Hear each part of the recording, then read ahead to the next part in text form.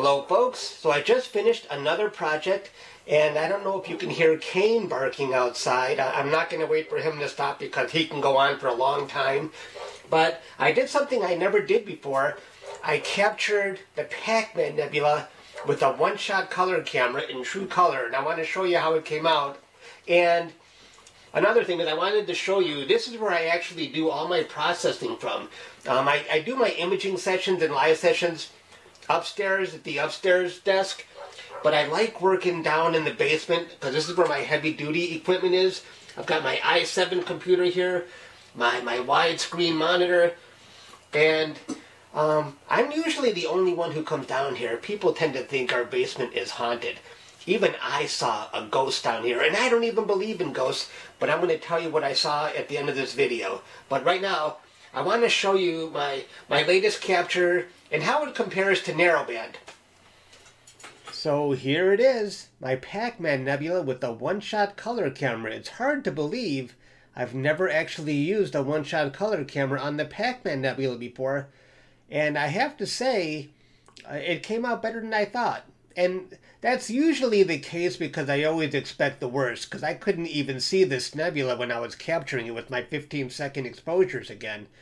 But I'm pretty happy with it, and what I want to show you is I'm not sure about the stars. I made two different versions of this.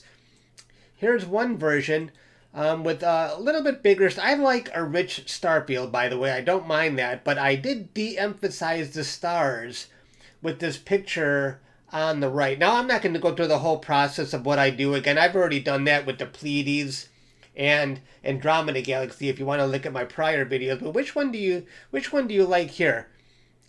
I think I'm leaning towards the one on the right.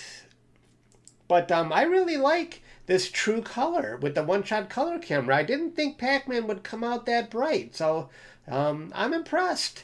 And let me show you now what it looks like in narrowband that I captured last year. Okay, so I shrunk my face down, by the way. I noticed it was a little bit too big in that last one, blocking some of the picture. But here it is. This is my true color broadband image on the left and my narrowband Hubble palette version that I captured last year on the right. So what do you guys think?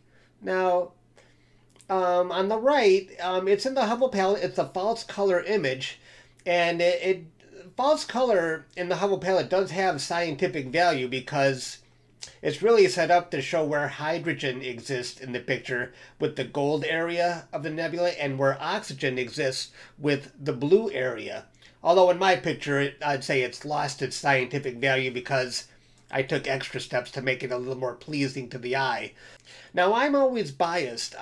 Usually the last picture I capture and process is my favorite. It just seems fresh and new, while all my other pictures seem like they're on the day-old rack, a little bit stale.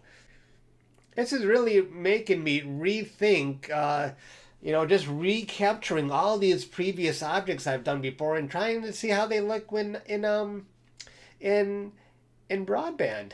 Of course, I still do narrowband when the moon is out. That's one advantage of narrowband. It fights all that light pollution from the moon. So,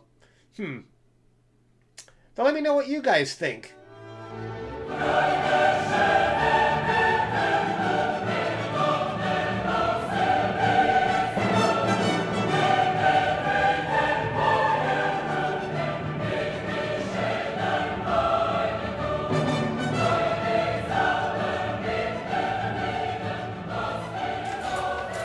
Okay, I am back in the basement again, and you know what's kind of sad? This place used to be a hangout. So many people used to hang out down here. We used to play foosball, video games. It used to be a fun place, but you know what? People, they grow up, they evolve, they move on, and now I'm the only one that's left that still comes down here.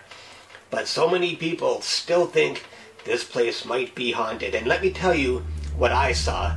Now, I was sitting on the couch over there watching TV, and out of the corner of my eye, I could have sworn somebody was looking at me on the staircase. So I look over there, I didn't see anything. I'm watching TV again, and again I saw something. But no, nobody's over there. And after a third time, I walked over to the staircase, look up, nobody there. I'm thinking, what the heck do I keep seeing? So I just forgot about it. I'm watching TV, maybe a half hour later, okay, I'm done. I go up the stairs and I walked right through something.